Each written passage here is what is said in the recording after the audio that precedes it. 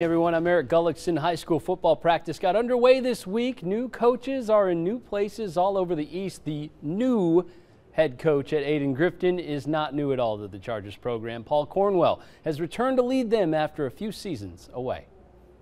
I grew up here and then coached here for 16 years, so it was a great opportunity when it came about. Ayden-Grifton football did not win a game last fall, and they've struggled since Coach Cornwell left in 2019. We've had a good summer. The kids have worked hard. I think they're hungry. They want to go out and prove they can play. Cornwell would love to help feed the hunger. The first time Coach was there, they never had a losing season. Cornwell's Chargers won 132 games for him. They won a regional championship in 2011. This rebuild starts with a young, eager group. Probably 60 or so kids we have in the program, probably 40 are freshmen and sophomores. So I think we have maybe 7 or 8 seniors. They're all great kids. Times change, but a coach who never finished below third in the conference standings doesn't have to change much. I think you adjust to the kids sometimes, but the fundamentals are always going to be the same.